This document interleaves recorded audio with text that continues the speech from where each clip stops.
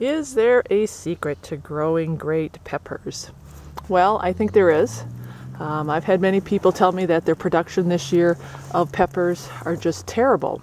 Well, my plants, as you can see, are beyond flourishing.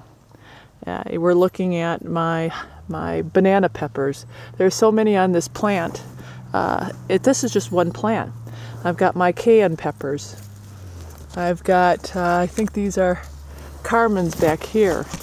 I've got the bells. The bells, I have so many bells on each plant. Look at this. There is 1, 2, 3, 4, 5, 6 peppers on each plant. Huge production this year. I've got all varieties. These are the Black Beauties. Aren't these great? More bells. And it just keeps on going and going and going. So, is there a secret? Well, one thing that I found by talking to multiple people is they've been overwatering. We have found that peppers, we all know, love heat, but they don't want or need a lot of water. So we've really, with this back to Eden method, have relied on the very, very deep wood chips, and then our human compost, which we add to our existing soil.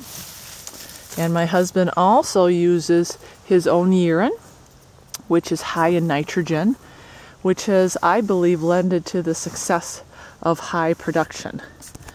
I mean, you're looking at the production right here. It's just incredible.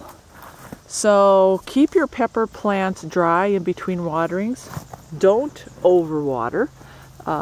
If you're really interested in a successful garden, consider the Back to Eden method. There's many videos on YouTube that you can watch that will explain the method.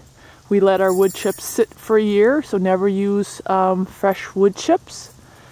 And boy, what else can I tell you? Obviously the heat, but I think that's it. Here's a little bit of the production that I just picked today, and I'm going to go inside and start my canning. Make some fresh salsa. It's a beautiful batch, isn't it? But that's my secret advice, which probably isn't secret advice at all, but really, don't overwater.